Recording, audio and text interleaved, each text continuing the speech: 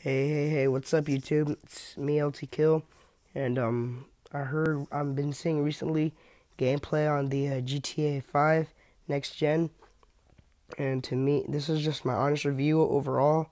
The official game isn't out yet. I know that it's tomorrow. The servers aren't up, but I have seen the leaked gameplay and people getting it a bit early. And I just gotta say this: it looks okay. But it looks almost exactly the same. The mission placement looks exactly the same. I wanted them to add, like a different first mission. Maybe change the camera angles instead of showing the same as last gen. They could have changed it up, but hey, it's Rockstar's decision. They wanted to do that. That's okay.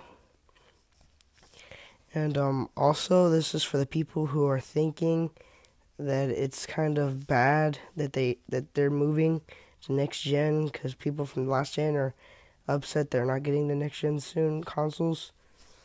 Well, guys, think about it like this: GTA 5 came out in 2013. The new consoles were coming out in November. And every GTA game comes out every probably 4 years or 6 years. So sooner or later, Christmas is about to come up. That means two birthdays have been going through, two Christmases have gone through, so I'm sorry, but eventually a lot of people are going to have to make that leap from Xbox to whatever your choice is, PS4, Xbox One. And yeah, you're just going to have to make that leap soon, because eventually the next gen will be taken over, and they're not going to make any more games, any more ports for last gen. Alright, that was my little review. I'm sorry I can't do a long review.